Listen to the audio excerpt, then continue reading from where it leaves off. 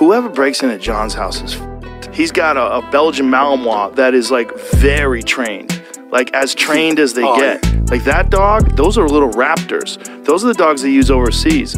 They are fucking scary little meat missiles. They look at you like this. Yeah. They're always thinking, and you can't just keep one of those motherfuckers in your yard. They're too smart. They're working dogs. First of all, they climb fences like a chimpanzee.